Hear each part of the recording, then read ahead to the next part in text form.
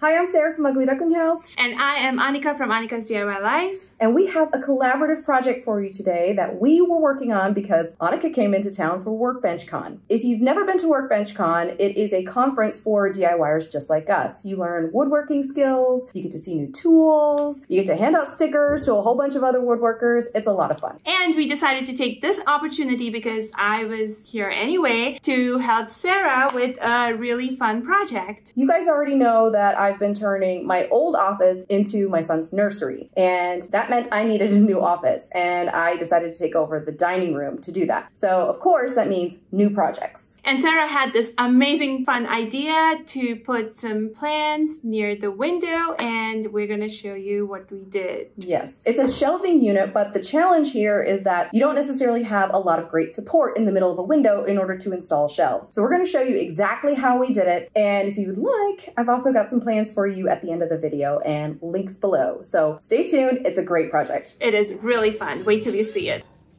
First things first was painting the room.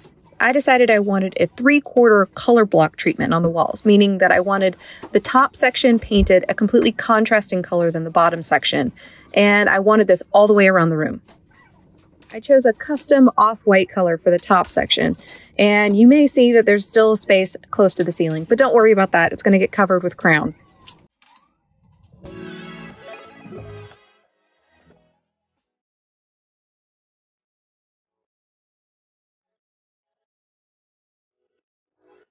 So we've got two quick tips. One, right now what I'm using is delicate surface paint because I've recently painted the upper part of the walls and I don't want that paint to peel back off. And if I use traditional painter's tape, it might happen. So instead, I'm using delicate surface that's meant for recently painted surfaces. Then I am trying to get this crisp, even line. And I want to show you a trick on how we do that by painting it first with the top wall color, and then we paint it again with the lower wall color to try and create a nice seal on that line and make it nice and straight.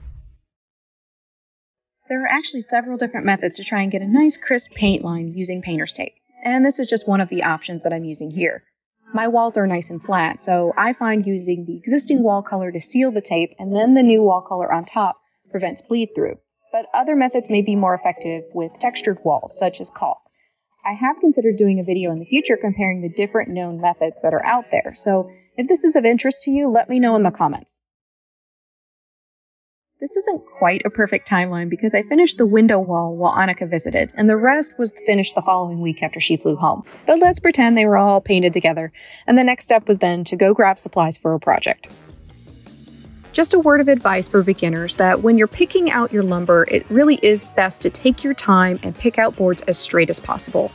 And it may get frustrating at times because you may have to go through quite a lot of lumber in order to find the straight boards that you need, but it is worth the extra time. And just be sure to put everything back the way you found it.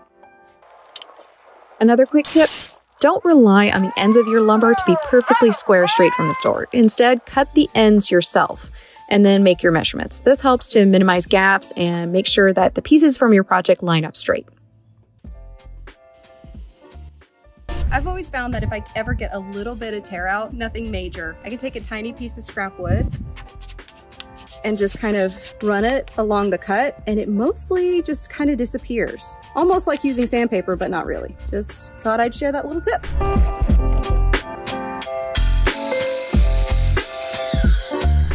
What we've done here is created a stop block. What that is just some scrap wood that we've clamped to the miter saw so that we can repeat the same length of cut every single time. All I have to do is take this piece and push it up against the stop block, and when I cut, it'll be the exact same measurement as these two pieces. So I can create multiple pieces over and over a lot faster by not having to measure. Check this out, like we are using every bit of this wood that we possibly can. That's the last cut I need, and that's the scrap.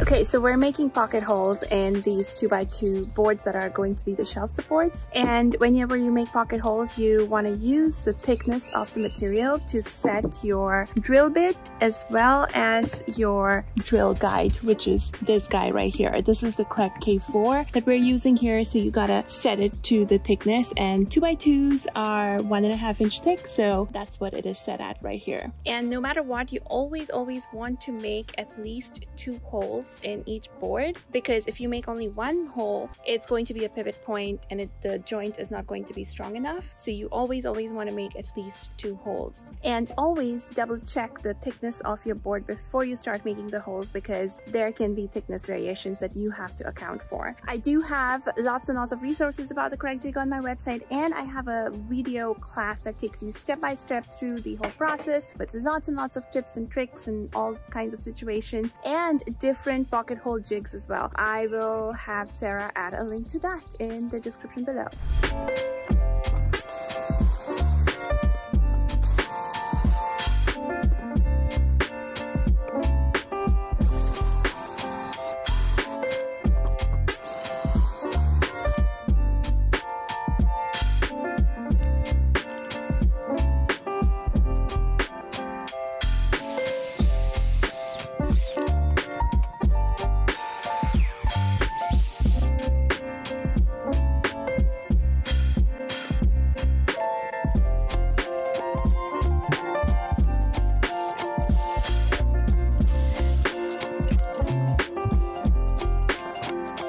Whenever you want to make repeated spaces and repeated cuts, it's great to have things like stop blocks or spacers. This spacer I'm going to cut down to the exact space that we need in between each of the shelf supports so that we can get the measurements exactly right. This is going to save us a lot of time because then we won't have to deal with our tape measure.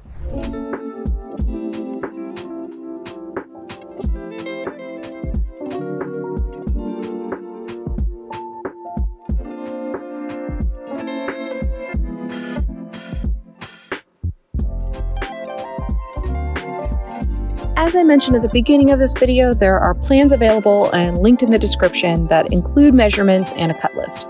There's also some slight modifications to the plans from the end result because we were making adjustments as we went. So there's also a supporting blog post at uglyducklinghouse.com if you're looking for more details, as I tend to offer more tips directly on my website in case there are additional questions.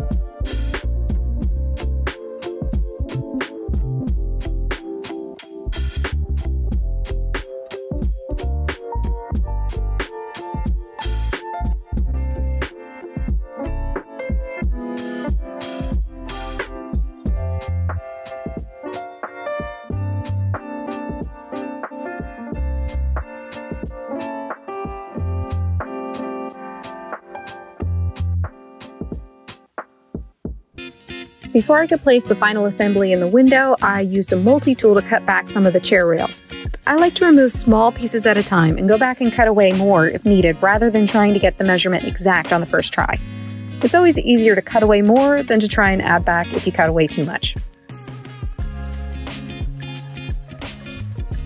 During the installation, I tried to be mindful of exactly where the shelves would be and exactly where the rest of the assembled shelf supports would be in order to hide some of these screws as I installed.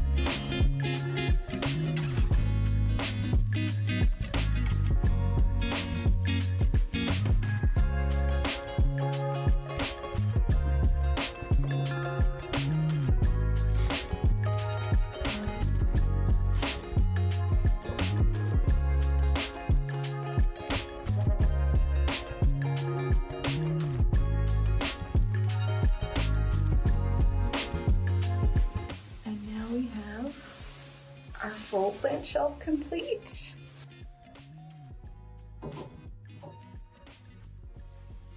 Plants have a space. Have a space. Yay! Oh, this plant shelf is complete. Thank you so much. Thank you. Absolutely. It was so fun. It's such a cool project. I really like the way that it looks in my office, and I also really love the way it looks even from outside looking in.